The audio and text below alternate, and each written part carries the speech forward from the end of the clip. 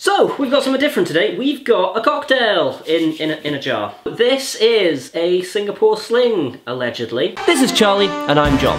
This is a fucking booze show. Two guys sit down and talk about a drink for a few minutes. Pretty simple, really.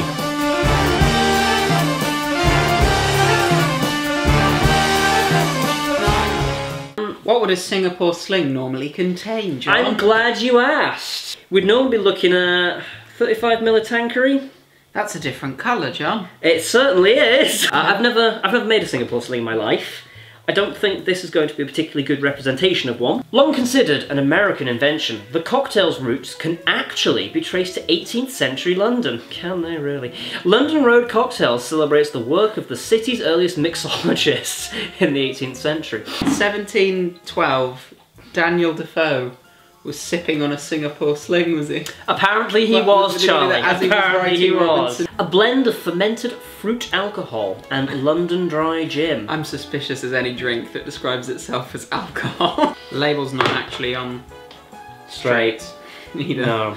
We're gonna have a go at making this, so we're gonna... I'll open it, you can do everything else. We'll crack this open. Oh, lovely. Now then, from my experiences with making cocktails, you should have good fresh ice. So we've got gas station bag ice here. And when you're making a cocktail, you should really fill it up with as much ice as you can, which, given the room that they've given me, is about 3 cubes. I reckon 2 and a bit, to be honest. Right, so give it a good... Why would anyone do this? Go, you know, you can totally see yourself doing this in a posh bar or a hotel, you know. Shaking a jar like a man. Okay, so this is really good. Do you wanna dive in first?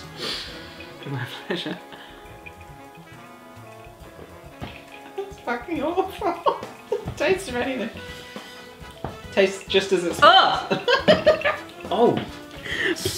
Hey, you can have a grown-up straw. There you go. Right, so Victoria's gonna join us. I like it. And we're just gonna give it a bit of that. Oh. But worst comes to worst, there's more booze in there now. So, oh God!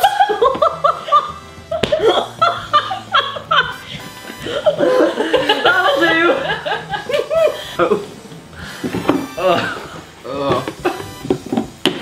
No better. Worse. How many copies of Robinson Crusoe would we give this? I don't know, I'm feeling pretty classy right now with my jar. Hi kids! Covered in cherry juice. Ow! My leg! That's 3! 3 Robinson Crusoes. Oh! 3? Oh, right, I'm gonna give that 2.5 Robinson Crusoes, I think. I'm gonna give that 2, I think it really is a despicable product. I enjoy it. I would buy this. Oh.